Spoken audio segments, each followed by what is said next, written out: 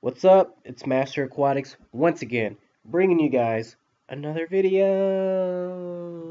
Hope you guys are excited. Hope you guys are having a good weekend. I've had a pretty good weekend. Um, I'm glad you guys are watching my videos. And before we begin, I just have a huge favor to ask you guys. I know I'm asking for a lot, but please, please hit that thumbs up button. And also, please make sure to subscribe to my channel if you haven't already subscribed, and also leave a comment down below and let me know what you guys think of the video, and just let me know how your day is going and how you are doing, and I just love hearing from you guys. It really makes my day. Yeah, just let's interact. Let's get to know each other. Anyways, all right, I'm getting off topic. I'm sorry, guys. I wanted to talk about breeding angelfish.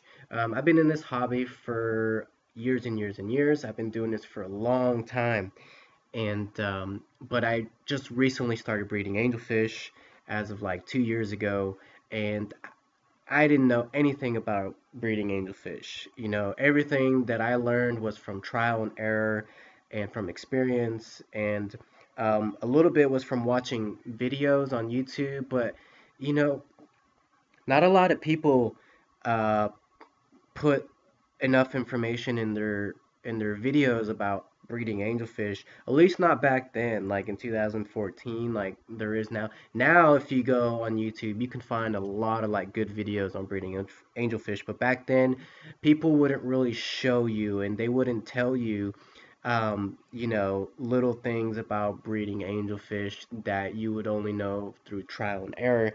So I had to learn by, you know, making mistakes and just learning on my own. But there's two ways to get a breeding pair. There's two ways of getting an angelfish pair. One, you can just buy one.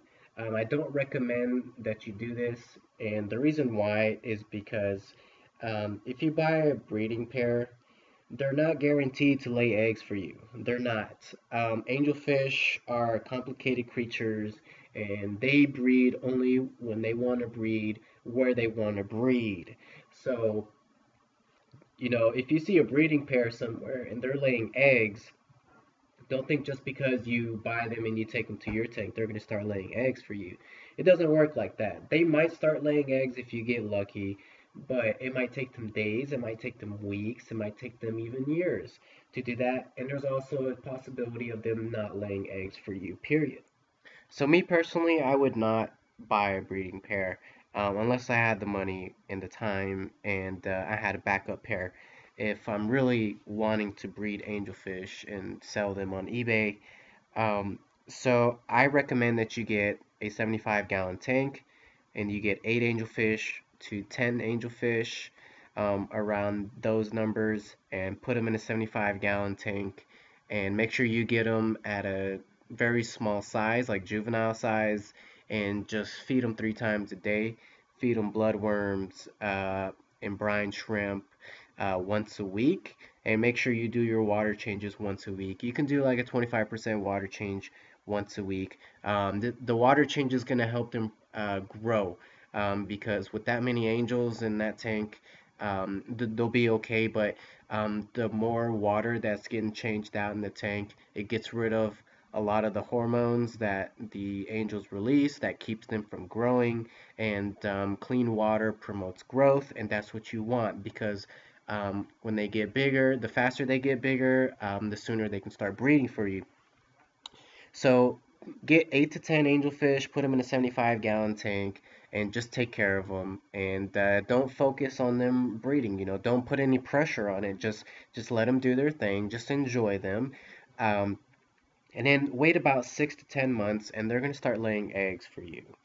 But keep in mind, before you do this, before you get the 8 to 10 angelfish, you are going to want to have a plan on what you are going to do with the ones that don't pair up with the other angelfish. Because if you don't have a plan for that, the angelfish are going to kill each other, and they are going to kill all the other fish in there. Because when angelfish start laying eggs together, they will do everything to protect their fry and their eggs, and that means killing the other fish that are in your tank. So make sure you have a backup tank, or make sure you know somebody that will buy them from you or just take them from you, and just make sure that you have a backup plan in case that happens.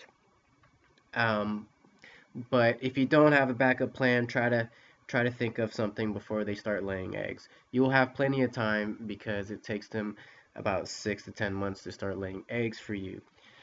Um, Now, when they start laying eggs and when you get a breeding pair, and keep in mind you might get more than one breeding pair out of the 8 or 10. I got lucky and I had two breeding pairs. Hopefully the information given to you today was pretty helpful. Hopefully you guys enjoyed the video. If you guys have any questions, make sure you guys leave a comment down below. I will get back to you as soon as possible.